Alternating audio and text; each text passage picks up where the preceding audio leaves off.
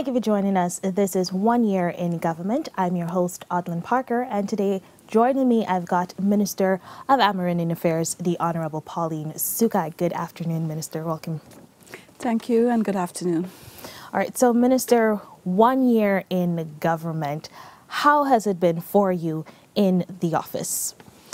The 1 year has been pretty hectic, I would say. When we got into office in my sector, which deals with Amerindian development, there were a number of shortcomings which we had to deal with. We had made as a government a number of commitments in our manifesto that we agreed and promised the Amerindians that we will deliver on. So as soon as we got into office, you would know that we had the COVID, we had to deal with COVID, but at the same time we had to address our sector-specific promises and commitments. So immediately what happened, the Ministry of Amerindian Affairs participated in addressing the infection and the support for Amerindian villages that were affected by COVID. So we did that for Region 8, Region 9, Region 1. That's in the very first week. There was no time to idle. And then it was the period when we had to work without a budget. But at the same time, what we did was that we began to put in our plans for the upcoming budget cycle, the promises and commitments which we have made. And in so doing, by the time budget was passed, we were able to ensure that the commitments made on re-establishment of the community service officer program, we were able to establish that, and we started off with 400 young people being provided with the opportunity to get integrated in supporting and contributing to their village development. And they were provided with a stipend. They were provided with activities by their village councils that will boost the activities in their community and village. So we were able to complete that immediately. We were also able to ensure that the presidential grant, which we promised them to increase in our first, as soon as we got into office, we were able to do that. So within the year, we increased the presidential grant from 250 million to 300 million. And that brought additional support to stimulate additional economic activities and income in the village economy. So with the youths, we were able to provide just for stipend in the first year, approximately another $349 million into the village economy, which went to young people across the hinterland regions. We were also able during the period of the year to provide additional COVID economic investment funds to the tune of $1.736 billion. That provided a significant leap in the injection of finance and investment capital to the villages. We gave, it ranged from around 5 million to 15 million, depending on the size of the village and the population. So when one consider 1.736 billion injection in a year, that's from August to July, the end of July, that alone tells a story, because villages that were starved of resources, finances, and even other resources were now being able to access those resources to stimulate activities which have been on a low. And so those activities, first of all, we were able to help them, to guide them. They proposed many projects. We reviewed it, and they are right now in awaiting further approval. But those are some of the, if you want to say, the financial injections in the very early stages of the year. In fact, before half of the year was done, we'd had close to $2 billion in just 2 projects. This year also, which is I'm speaking about, we were also able to additionally provide $449 million in agricultural support with just machinery. That is, we have acquired 112 tractors, which will go towards 112 villages. And it will boost agriculture, which is the foundation of many villages. It is also one of the main supporting aspects of their food security. But it would also help them to address and advance the sector in forestry, the transportation of goods and services, and of course in construction, because they need to move materials, whether it is forest products or other resources, to assist them in building infrastructure, homes, etc. So that injection, again, even though it's not finance, but it's in the form of machinery, is going to take those villages a far way. It is going to remove them from a place where they're stagnant and move them to a place where they have the level of resources to work and to support the economy and the activities that they're engaging in at the village level. All right. So, Minister, I know you have said quite a lot as it relates to the first year in office. What would you say were 2 of your major projects undertaken by the ministry? Basically, our ministry supports different sectors in hinterland. We look at the youth, we look at women, we looked at agriculture, we look at ecotourism, we also look at welfare, education for our scholarship students, and generally support for major developmental infrastructure. What I would say is one of our biggest achievements at the capital project program is the investment in young people. The investment in young people almost mirrors almost $1 billion investment. Young people are the leaders of tomorrow, or in the very near future. Young people will and should be participating in the leadership, in activities based not only in country, but also at the micro level, at the village and community level. So what we have done is that we have been able within 1 year to attach 2,005 young people as CSOs to support village development. I have already mentioned the amount of finances we invested in that. But more than that, we have also trained more than almost 69 young people in ICT, training them as trainers to be able to manage and to execute the opportunity for ICT and internet connectivity in 200 communities. We have also additionally begun training of 80 young Amerindian youths. We will license them in driving, and we will also ensure that they have training in servicing various vehicles, heavy duty and light vehicles. We will also, well, it's in progress right now, train them in solar installation and maintenance. So for the year, we have trained in the skill 69 ICT trainers, and we're on the right now we have 24 others that are currently being trained, and the year is not up as yet, but they will graduate after the year.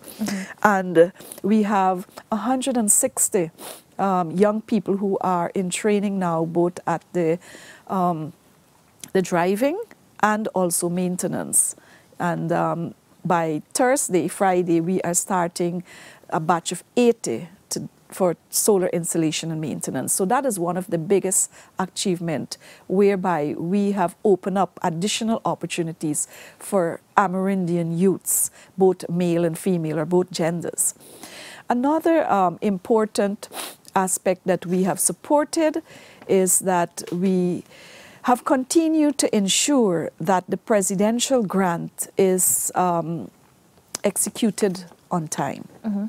Over the last 5 years, what has occurred is that many communities did not benefit from presidential grant because of the system of returning cash at the end of the year.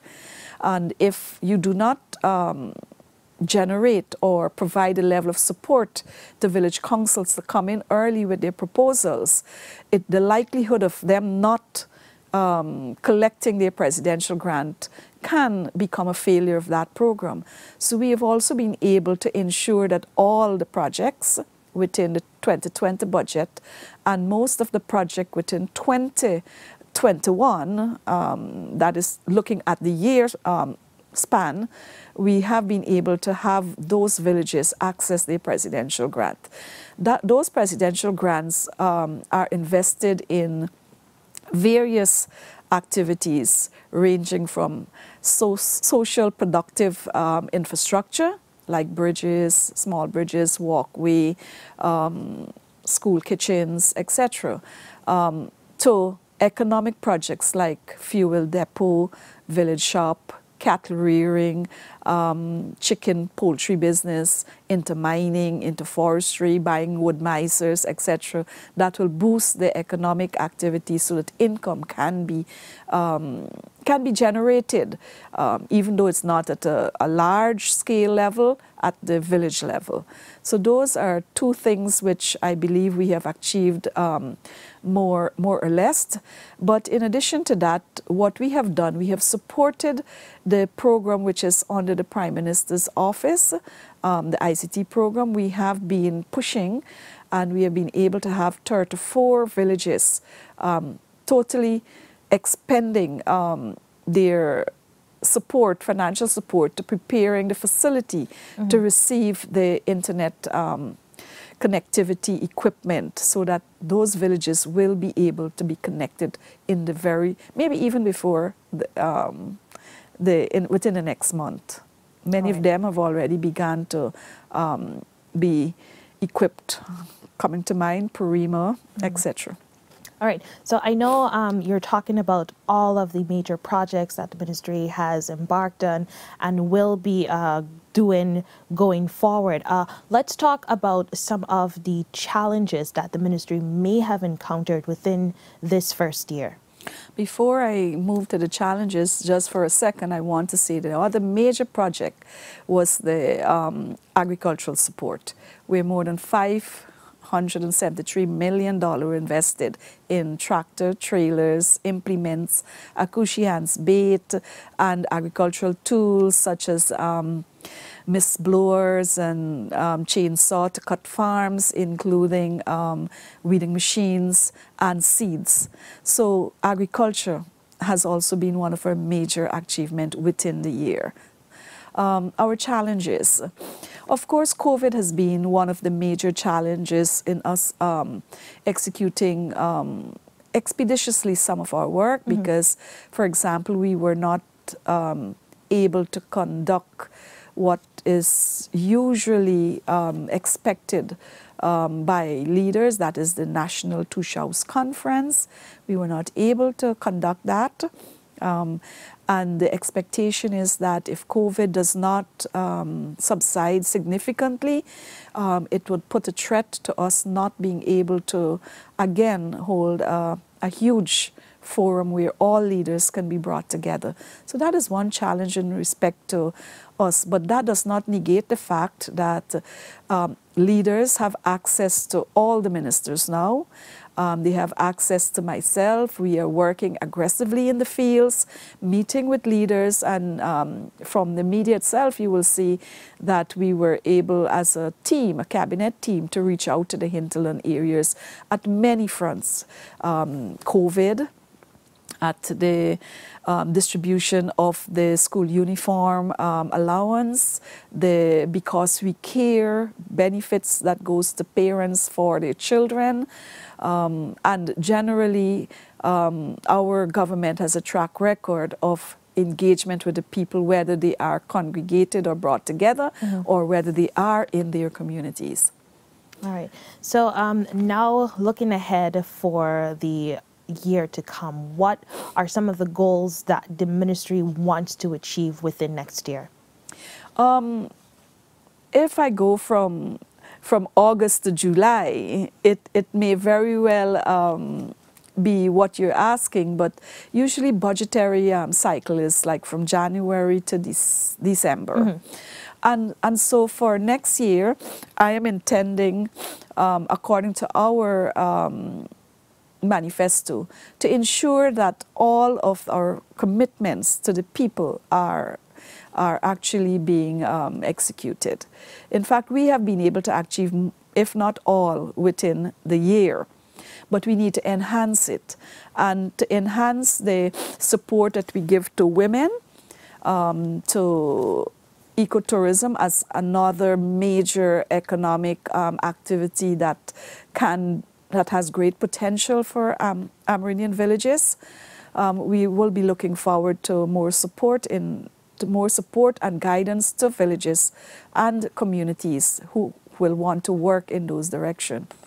Women particularly, because what has happened is that we would provide an engagement with the village council with resource to funding. Many village councils sometimes do not put on their agenda women's development.